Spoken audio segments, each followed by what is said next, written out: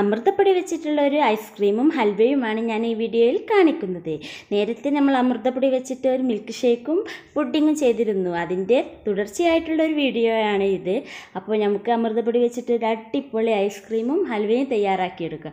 വീഡിയോയിലോട്ട് കിടക്കുന്നതിന് മുമ്പ് ഈ ചാനൽ നിങ്ങൾ ഇതുവരെ സബ്സ്ക്രൈബ് ചെയ്തില്ലെങ്കിൽ വീഡിയോയ്ക്ക് താഴെയുള്ള ചുവപ്പ് സബ്സ്ക്രൈബ് ബട്ടൺ ക്ലിക്ക് ചെയ്യുക.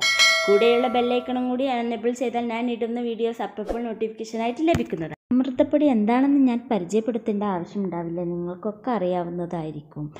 6 മാസം മുതൽ 3 വയസ്സ് വരെയുള്ള കുട്ടികൾക്ക് വേണ്ടി കേരള സർക്കാർ വിതരണം ചെയ്യുന്ന ഒരു ന്യൂട്രിമിക്സ് പൗഡറാണ് അമൃതപ്പൊടി. ആദ്യം തന്നെ നമുക്ക് അമൃതപ്പൊടി വെച്ച് ഐസ്ക്രീം എങ്ങനെ തയ്യാറാക്കിയെടുക്കാം എന്ന് നോക്കാം. ഞാൻ ഇവിടെ ഒരു 1.5 കപ്പ് പാൽ ഒരു പാത്രത്തിലോട്ട് ഒഴിച്ച് കൊടുക്കുന്നുണ്ട്. 2 കപ്പ് പാൽ വെച്ചിട്ടാണ് ഞാൻ ഈ ഐസ്ക്രീം തയ്യാറാക്കിയെടുക്കുന്നത്. ഇപ്പോൾ ഈ പാത്രത്തിലോട്ട് 1.5 കപ്പ് പാലാണ് ഒഴിച്ച് കൊടുക്കുന്നത്. ഇനി ഇത് അടുപ്പിൽ വെച്ച് ഫ്ലെയിം ഓണാക്കി നല്ലതുപോലെ ഒന്ന് തിളപ്പിച്ചെടുക്കുക. തിളച്ച് വരുന്ന ആ ടൈമിൽ ആവശ്യത്തിനുള്ള പഞ്ചസാര ചേർക്കുന്നുണ്ട്. അമൃതപ്പൊടി മധുരമുള്ളത് കൊണ്ട് ഞാനിവിടെ 1/2 കപ്പ് പഞ്ചസാരയാണ് ഐസ്ക്രീമിന് വേണ്ടി എടുത്തിട്ടുള്ളത്. ഇത് നല്ലതുപോലെ ഇതിൽ ഏൽപ്പിച്ച് തിളപ്പിക്കുക. ആ സമയത്ത് 1/2 കപ്പ് പാല് ഞാനൊരു ബൗളിൽ ഒഴിച്ച് അതിലേക്ക് 4 ടേബിൾ സ്പൂൺ അമൃതപ്പൊടി ഇട്ട് കൊടുക്കുന്നുണ്ട്. ഈ അമൃതപ്പൊടി ഈ പാലിൽ നല്ലതുപോലെ കട്ടയില്ലാതെ ഒന്ന് മിക്സ് ചെയ്തെടുക്കാം. തിളച്ചുകൊണ്ടിരിക്കുന്ന പാലിലോട്ട് നമ്മൾ കൂട്ടിയെടുത്തിട്ടുള്ള അമൃതപ്പൊടി മിക്സ് അല്പാൽപമായിട്ട് ഒഴിച്ച് കൊടുക്കാം. ലോ ഫ്ലെയിമിലിട്ടിട്ട് വേണം ഇത് ചേർത്ത് കൊടുക്കാൻ. ഇത് ചേർത്ത് കൊടുക്കുമ്പോൾ ഒരു കൈ കൊണ്ട് ഇത് ഇളക്കിക്കൊണ്ടേ ഇരിക്കണം, എങ്കിലേ തിളച്ച പാലാണ് അമൃതപ്പൊടി കട്ട പിടിക്കാതിരിക്കൂ. ഇതുപോലെ നല്ലപോലെ ഇളക്കി ഇതൊന്ന് കുറുക്കിയെടുക്കാം. ഒരു കുറുക്ക് രൂപത്തിലാണ് നമുക്കിത് ലഭിക്കേണ്ടത്.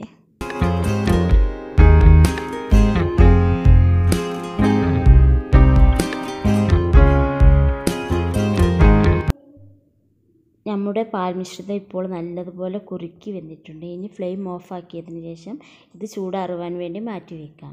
ചൂടാറുവാൻ മാറ്റി വെച്ച ആ ടൈമിൽ ഞാൻ ഇതിലോട്ട് ഫ്ലേവറിന് വേണ്ടിയിട്ട് ബദാം എസൻസ് ചേർക്കുന്നത്. ടൈഗറിൻ്റെ ബദാം മിക്സാണ് ഞാൻ ഇതിലോട്ട് ചേർക്കുന്നത്.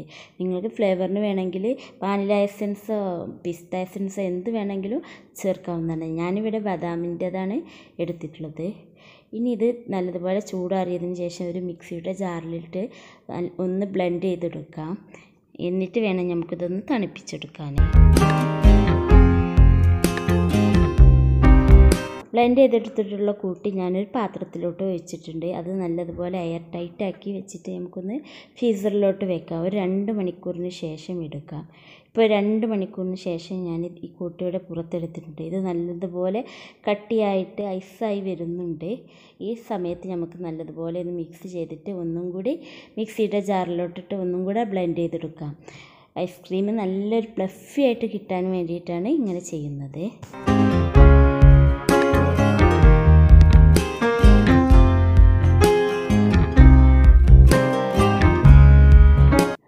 ബ്ലെൻഡ് ചെയ്തെടുത്തിട്ടുള്ള ഐസ്ക്രീം മിക്സ് വീണ്ടും എയർ ടൈറ്റ് ആയിട്ടുള്ള കണ്ടെയ്നറിലോട്ട് ഒഴിച്ചിട്ട് വീണ്ടും ഫ്രീസ് ചെയ്തെടുക്കണം.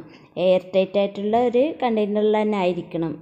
ഒരു 4 മണിക്കൂർ നമുക്ക് ഇതിനെ ഒന്നും കൂടി ഫ്രീസ് ചെയ്തെടുക്കാം. 4 മണിക്കൂറിന് ശേഷം ഞാനിത് പുറത്തെടുത്തിട്ടുണ്ട്.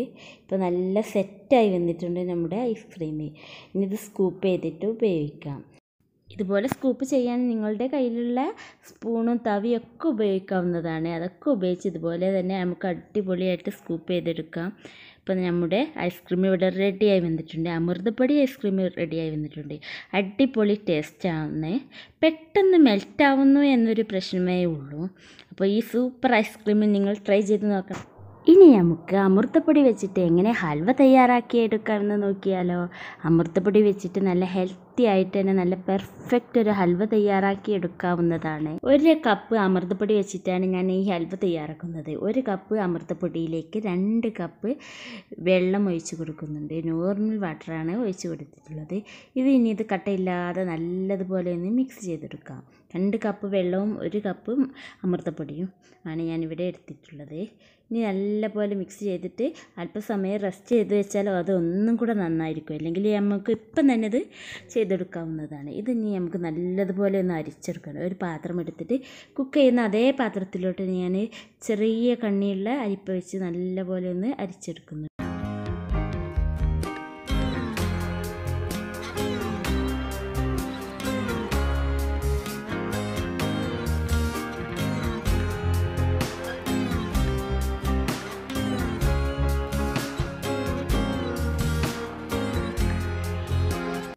ഇത് അരിച്ചെടുക്കുമ്പോൾ ഇതുപോലെ കിട്ടുന്ന ഇത് നമുക്ക് വേണ്ട, ഇത് ഒഴിവാക്കാം. അതിന് വേണ്ടിയിട്ടാണ് ഹൽവ തയ്യാറാക്കുമ്പോൾ നല്ല സോഫ്റ്റായി കിട്ടാൻ ഇതുപോലെയുള്ള ഇതൊക്കെ നമുക്കിതിൽ നിന്ന് ഒഴിവാക്കിയെടുക്കാം. അതിന് വേണ്ടിയിട്ടാണ് നല്ല പോലെ ചെറിയ അരിപ്പ് തന്നെ വെച്ചിട്ടൊന്ന് അരിച്ചെടുത്തത്.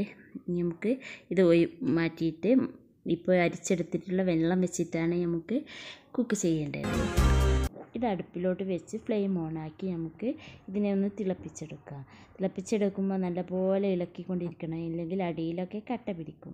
അതിന് ഇതുപോലെ ചൂട് കട്ടിയുള്ള ഒരു പാത്രം വെച്ചിട്ട് വേണം ഇത് ചെയ്തെടുക്കാൻ. ഇനി അമൃതപ്പൊടി അല്പം മധുരം ഉണ്ടാകുമെങ്കിലും ഞാൻ ഇതിലേക്ക് 1/2 കപ്പ് പഞ്ചസാരയും കൂടി ചേർക്കുന്നുണ്ട്. ഹൽവ നല്ലൊരു മധുരം വേണമല്ലോ, അതിന് വേണ്ടിയിട്ടാണ് പഞ്ചസാര ചേർത്തിട്ടുള്ളത്. ഇത് നല്ലപോലെ ഒന്ന് മിക്സ് ചെയ്ത് നമുക്ക് ഇളക്കിയെടുക്കാം. അതിലേക്ക് ആവശ്യത്തിന് അല്പം ഉപ്പും കൂടെ ചേർത്തിട്ടുണ്ട്. നമ്മുടെ ഹൽവയ്ക്ക് നല്ലൊരു നിറം കിട്ടാൻ വേണ്ടി 1/4 ടീസ്പൂൺ മഞ്ഞൾപ്പൊടി കൂടി ഇതിലോട്ട് ചേർക്കുന്നുണ്ട്. ഇതിന് പകരം ഫുഡ് കളർ യൂസ് ചെയ്യാവുന്നതാണ്. ഞാനിപ്പോൾ ഒരു ഹെൽത്തി ആയിക്കോട്ടെ എന്ന് കരുതിയിട്ട് മഞ്ഞൾപ്പൊടിയാണ് ഇവിടെ യൂസ് ചെയ്തിട്ടുള്ളത്. ഇപ്പോൾ നമ്മുടെ മഞ്ഞ നിറത്തിലുള്ള ഹൽവ നല്ലപോലെ കുറുകി വരുന്നുണ്ട്. ഇതുപോലെ നല്ലപോലെ കുറുക്കിയെടുക്കണം. ഈ സമയത്ത് ഞാൻ ഇതിലോട്ട് നിങ്ങൾക്ക് വേണമെങ്കിൽ നട്ട്സൊക്കെ ചേർക്കാം. ഞാൻ ഇവിടെ ചേർക്കുന്നത് പീനട്ടാണ്. കടല ഇതുപോലെ തൊലിയൊക്കെ കളഞ്ഞ് നല്ല ഫ്രഷ് ആക്കി എടുത്തിട്ടുണ്ട്. ഇത് ഇതിലേക്കൂടെ ചേർക്കുന്നുണ്ട്. ഇതിന് പകരം നമുക്ക് അണ്ടിപ്പരിപ്പും മുന്തിരി അങ്ങനെ എന്ത് ചേർക്കാവുന്നതാണ്. ഹൽവയുടെ ഇടയിലൊക്കെ ഇങ്ങനെ കടിക്കാൻ കിട്ടാൻ വേണ്ടിയിട്ടാണ്. ഇപ്പോൾ ഞാനിവിടെ ചേർത്തിട്ടുള്ളത് കടലയാണ്. നമുക്ക് വേണ്ടത് ചേർക്കാവുന്നതാണ്. ഇനി ഇതിലേക്ക് 1/2 ടീസ്പൂൺ നെയ്യ് ചേർക്കുന്നുണ്ട്.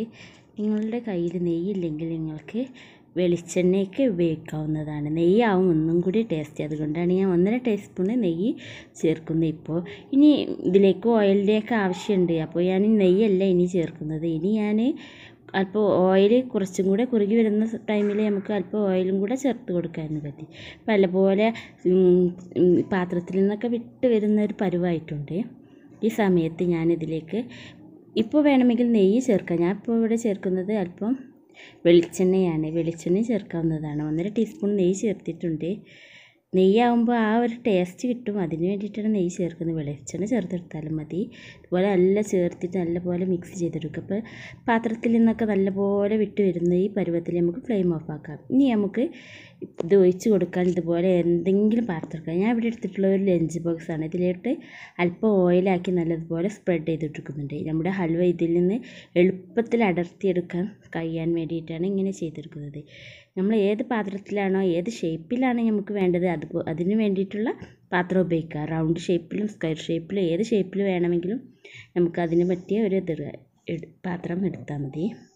ഇപ്പോൾ നമ്മുടെ ഹൽവ ഇനി നല്ലപോലെ ചൂടാറാൻ വേണ്ടി വെക്കാം. ഒരു 2 മണിക്കൂർ 3 മണിക്കൂറൊക്കെ വെക്കുമ്പോൾ നല്ലപോലെ ചൂടാറി സെറ്റായി വരും. ഇപ്പോൾ ഇത് നല്ലപോലെ ചൂടാറി സെറ്റായി വന്നിട്ടുണ്ട് 3 മണിക്കൂറിന് ശേഷമാണ്. ഇനി ഇതൊരു പാത്രത്തിലോട്ട് കമഴ്ത്തി കൊടുക്കുക. അപ്പോൾ നല്ല അമൃതപ്പൊടി ഹൽവ ഇവിടെ റെഡിയായി വന്നിട്ടുണ്ട്. നല്ല ഹെൽത്തി ആയിട്ടുള്ള ഒരു റെസിപ്പിയാണ് ഇത്. നിങ്ങൾ ഇനി കുട്ടികൾക്കൊക്കെ കുറുക്കൊക്കെ കഴിക്കാൻ മടിയാണെങ്കിൽ ഇതുപോലെ ചെയ്ത് കൊടുക്കുക. ഈ വീഡിയോ നിങ്ങൾക്ക് ഇഷ്ടപ്പെട്ടിട്ടുണ്ടെങ്കിൽ ലൈക്ക് ചെയ്യുക, ഷെയർ ചെയ്യുക. ഇതിനെപ്പറ്റി ഫീഡ്ബാക്ക് അറിയിക്കാനുണ്ടെങ്കിൽ താഴെ കമൻറ്റ് ബോക്സിൽ രേഖപ്പെടുത്തുക.